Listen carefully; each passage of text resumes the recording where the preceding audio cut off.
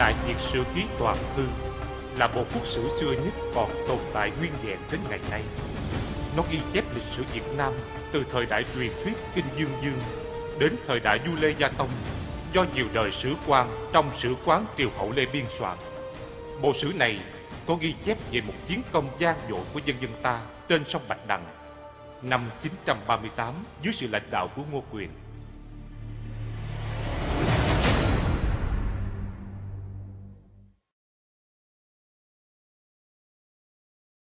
Ngô Quyền là người làng Đường Lâm, nay thuộc huyện Ba Vì, tỉnh Hà Tây. Cha là thứ sử Ngô Mân, một hào trưởng có uy tín và giỏi võ nghệ ở địa phương. Một hôm, mẹ Ngô Quyền nằm mơ thấy một con đại bàng trắng từ trên cây lao vút xuống người bà. Bà giật mình tỉnh thức và sau đó thụ thai Ngô Quyền. Năm 898, Ngô Quyền được sinh ra. Tương truyền lúc ông sinh ra, có ánh sáng lạ đầy nhà, hương bay thoang thoảng và chim hót líu lo. Tướng mạo ông từ lúc sinh ra đã khôi ngô tuấn tú khác thường, đặc biệt trên lưng có 3 nốt ruồi khác lạ. Một thầy tướng số khi thấy Ngô Quyền đã nói với cha ông: "Nhà ông vừa sinh được một quý nhân, thằng bé có cốt cách hơn người và có phúc lớn quy tụ. Ắt ngày sau sẽ là bậc anh hào giúp cứu nước." Sử cũng miêu tả ông, vẻ người khôi ngô, mắt sáng như trước, dáng đi như cọp, có trí dũng, sức có thể nhấc vạc dơ cao.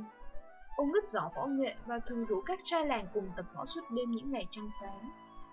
Ngoài ra, ông còn có tài bắn cung, bách phát bách trúng. Trong các cuộc thi săn bắn, ông luôn mang thịt thú rừng cùng những phần thưởng từ cuộc thi về cho làng của mình.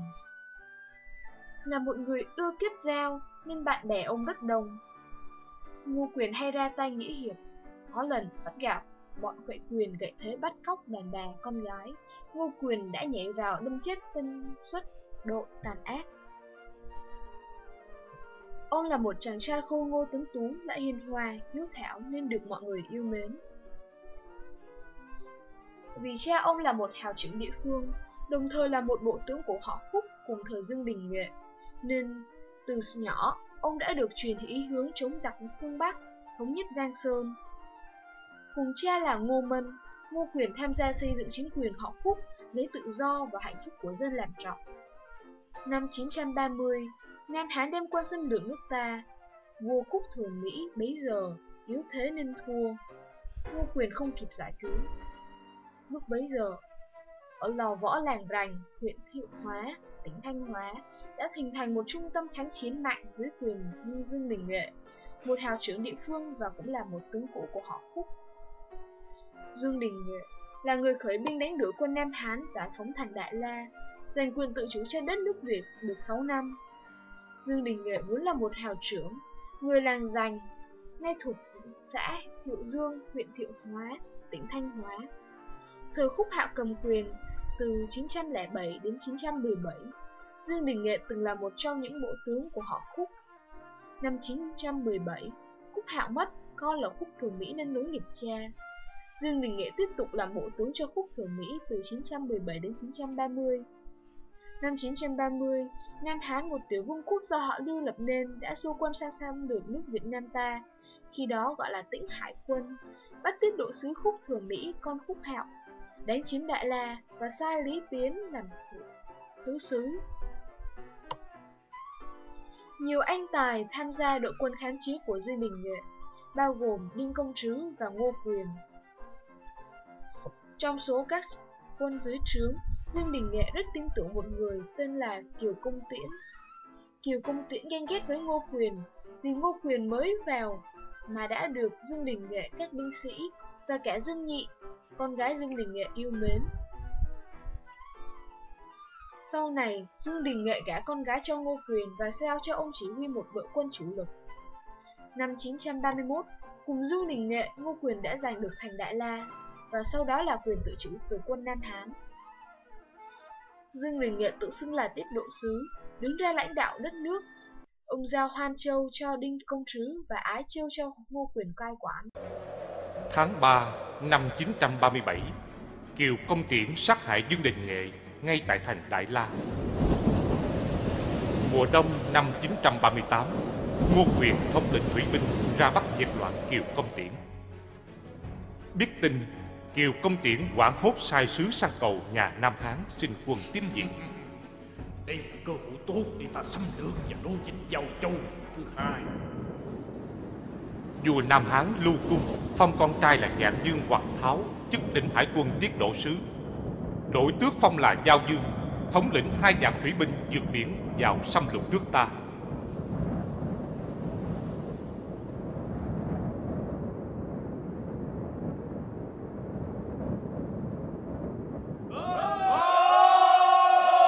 Chỉ trong nửa ngày, thành Đại La thất thủ, Kiều Công Tiễn bị giết chết và đơ đầu ngay trước cổng thành.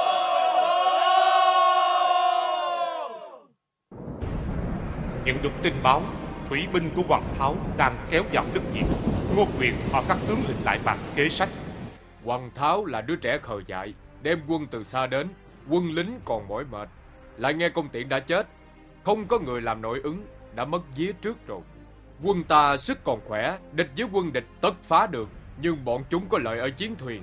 Ta không phòng bị trước thì thế được thua chưa biết ra sao. Nếu đem cọc lớn dót nhọn đầu bịch sắt đóng ngầm ở trước cửa biển, thuyền của bọn chúng theo nước triều lên vào trong hàng cọc thì sau đó ta dễ bề chế ngự.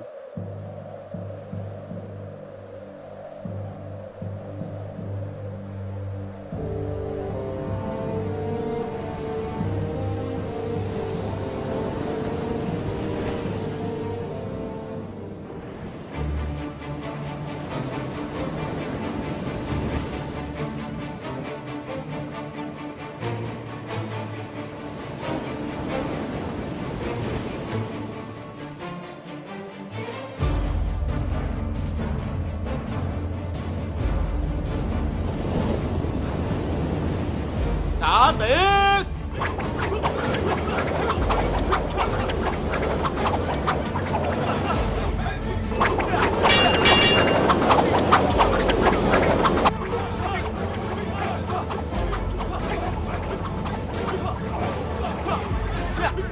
Mau đuổi theo bọn chúng cho ta!